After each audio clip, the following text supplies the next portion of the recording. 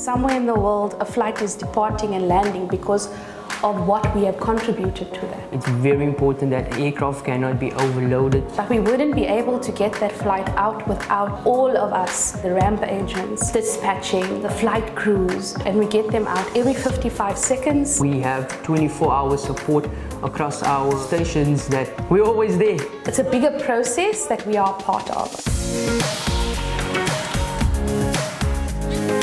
We calculate the weight and the balance before the flight takes off. Depending on the type of aircraft and the customer, it would start at different times.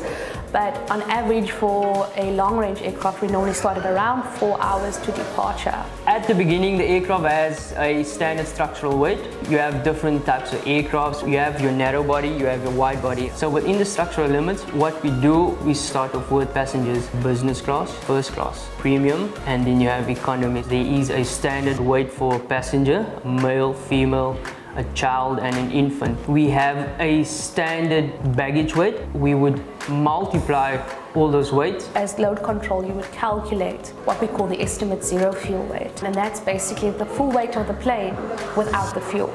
The zero fuel weight is sent off to the flight planning, and they calculate that specific weight for the aircraft type, taking into consideration the weather aspect of the route, and that would give a fuel calculation.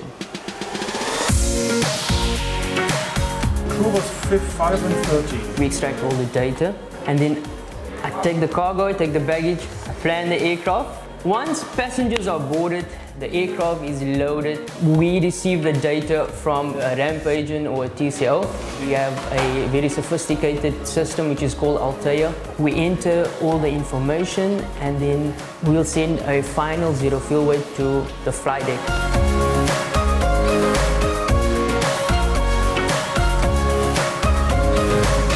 Passengers have absolutely no idea the scientific processes, how the logistics, how things are being done behind the scenes.